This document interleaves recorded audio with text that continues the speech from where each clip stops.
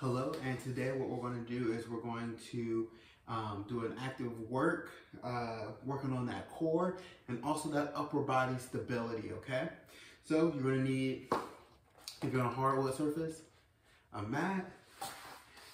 If you have dumbbells, grab the dumbbells. If you don't have dumbbells, you can easily grab some gallon jugs. FYI, a full gallon is about 8 pounds. Half a gallon, 4 pounds. So fill it up according to what works best for you. Remember, this exercise is a L sit-up with shoulder stabilization. So here's what we're going to do. So our feet are going to be flat on the floor, okay? I'm going to grab, obviously my weights or my jugs. I'm going to make sure my core is nice and tight. Again, my body should look like an L, as much of an L as possible.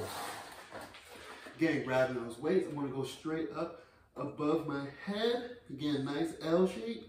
And then I'm going to lower myself down, keeping those weights up. And again, I look like an L, still an L. Now I'm going to brace that core, keeping those feet flat on the floor. Boom, up, L shape. Either way, it's a nice L shape. Try it out. Let me know what you think. Have a great day.